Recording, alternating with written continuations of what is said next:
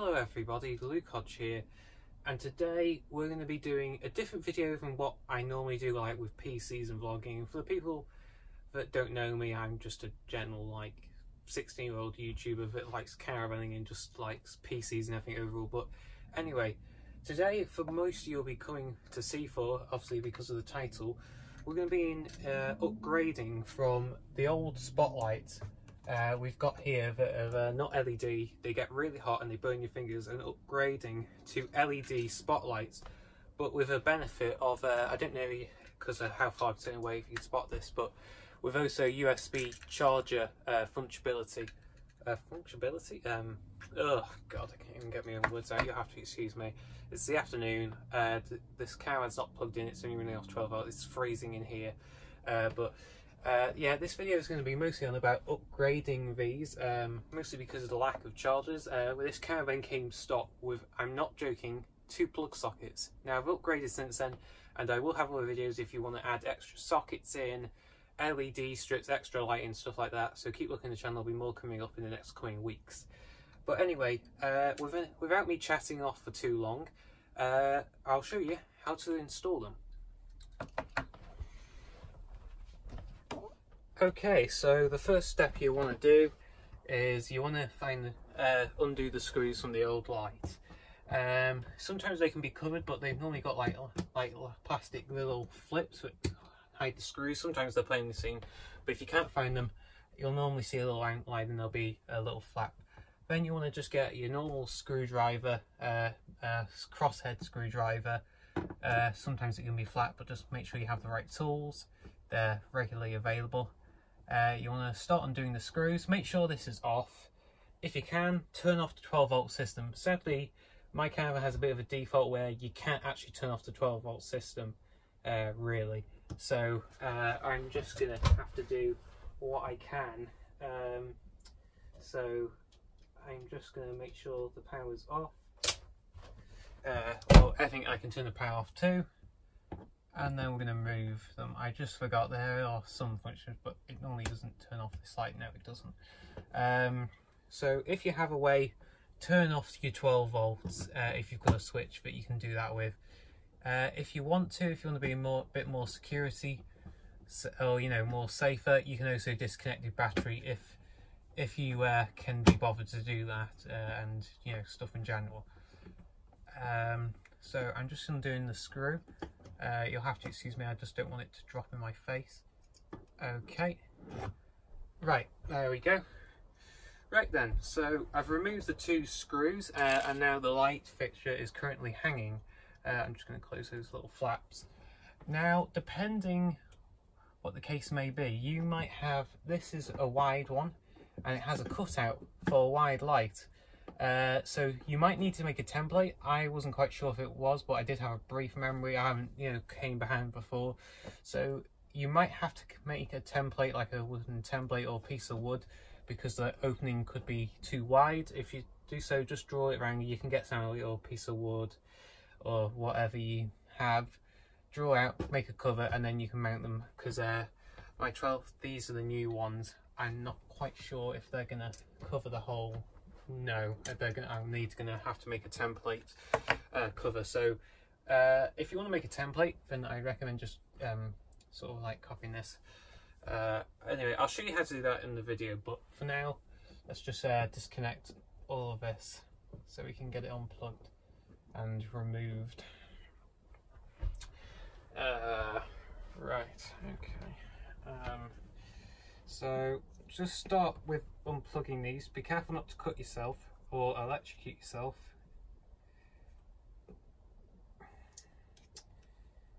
If that's possible. I'll just get you back to you guys when I've unplugged this and got the wires bare bone, because at the moment I can't even unplug them because they've glued them together. So I'll be back with you when I've got it done, everybody. So I've got an update. This could affect you, this could not. In this case, this is heat shrink that I did not realise, and these wires have actually been soldered together. So in this step, if you were lucky enough and these were just pull-offs, then you'd be able to click the new ones in and away you go. But if you're like me and you're very unlucky and you haven't got spade connectors and they've been sold together, then you're going to have to figure out which one's positive and negative and cut these wires and solder them on spade connectors, or chop off the spade connectors off your new light and then wire that in with the harness, and then you'll be able to obviously turn it on and turn it off.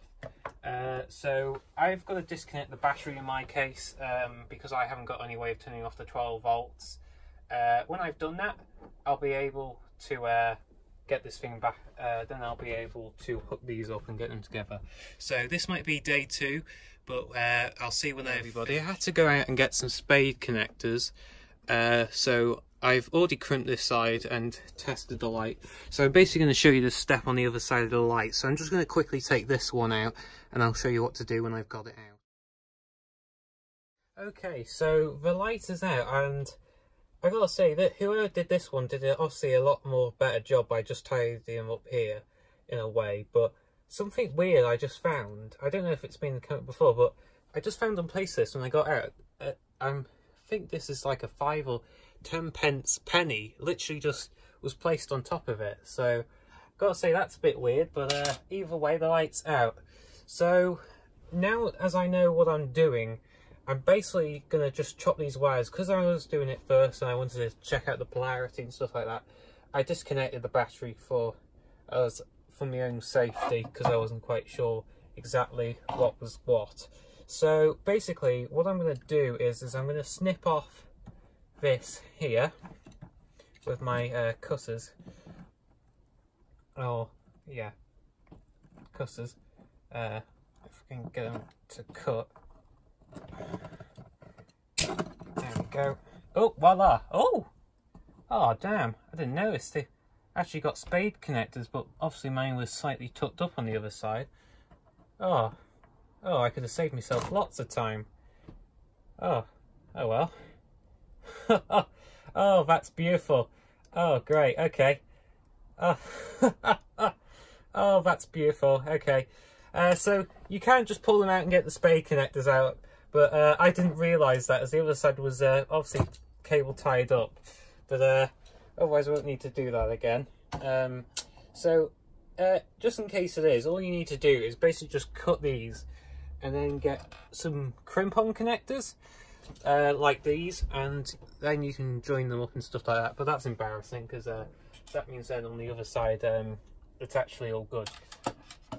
But then when you know it's all good, all you need to do is hook these up. Make sure you get the white stripe one, plug this in like this, just make sure it's off before I go for the other, and there we go, light.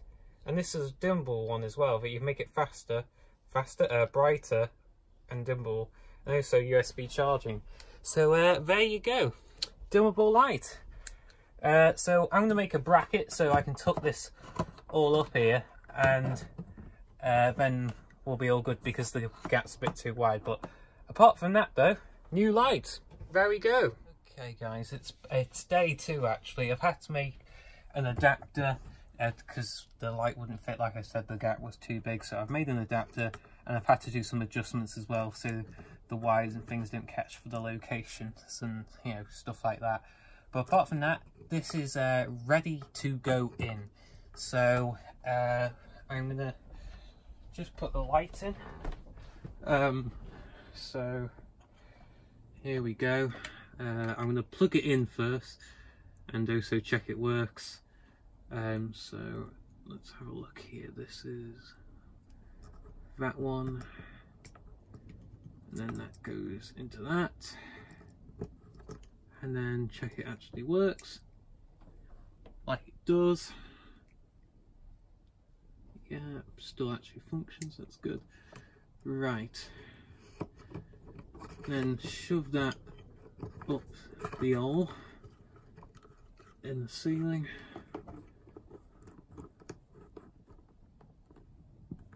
Right, okay.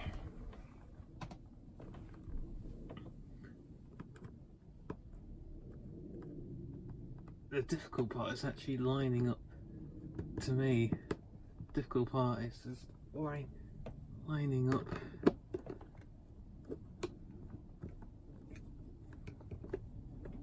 It's lining all this up and also trying to keep it in the air.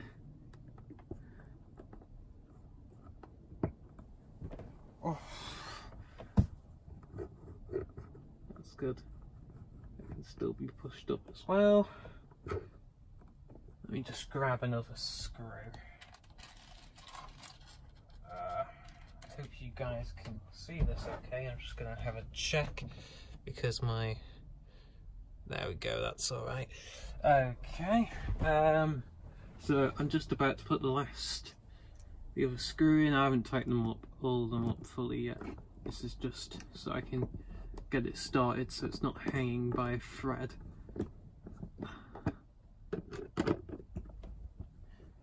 Still works.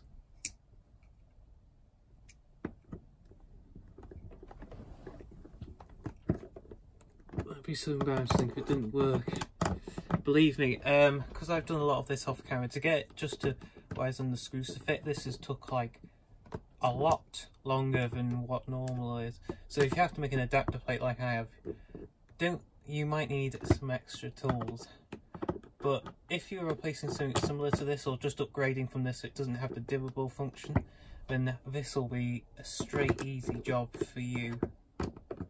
Luckily my dad's about to come in, so hear the noise, don't be alarmed. Then just pop this up through. If I can push through the wires, they're a little tight.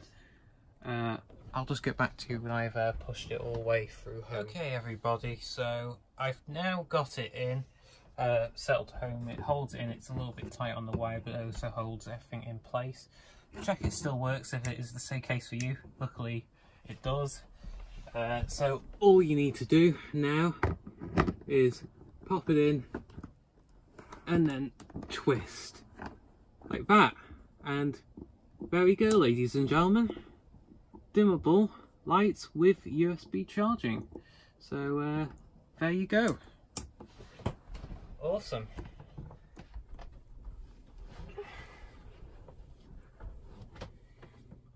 Okay then, so I've also obviously done the side. I've decided I would show the one that we originally would have started with, and we used to have the old ones installed.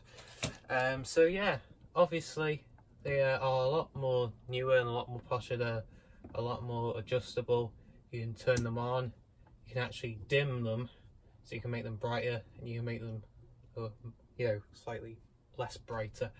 But also though now, compared to what the old ones couldn't do, and this is the main thing that catches up from also upgrading, so it's not just because they're LEDs but also doing the whole thing, is now I can introduce a mobile phone. I'm using my old one for people that know me. I've not gone back to my old iPhone, but I can officially now just plug in my iPhone charger, and now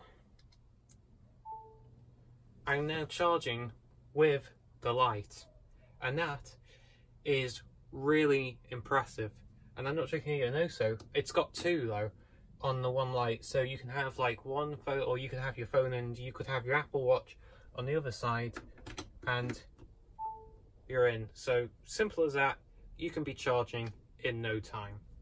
So with all of that out of the way, I suppose that is pretty much it for this video.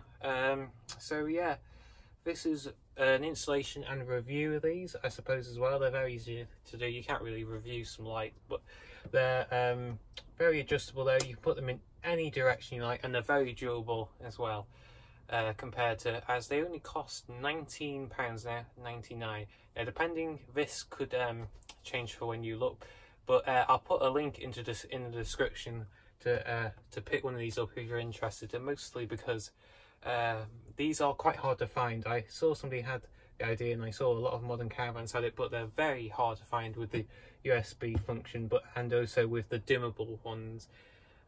So if you're interested in these, I'll put a link in the description.